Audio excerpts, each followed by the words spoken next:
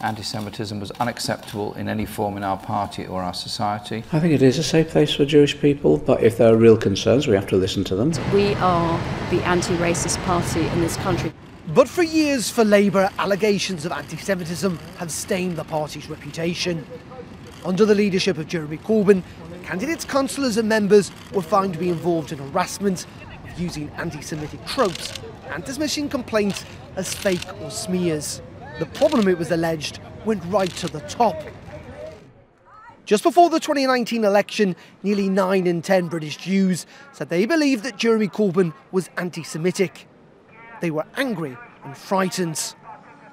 In one of the lowest moments for the opposition, Labour joined the BNP in becoming only the second political party ever to be investigated by the UK's human rights watchdog, the Equality and Human Rights Commission.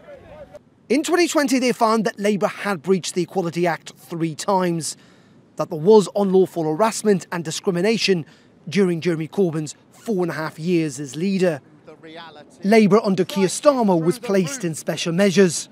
Today, though, the party has turned a corner, with the Commission now finding that over the past 2 years, Labour has improved its standards and procedures. What we found was that there was interference from the office of the then leader of the Labour Party, and that's all documented in the report that we published in October 2020.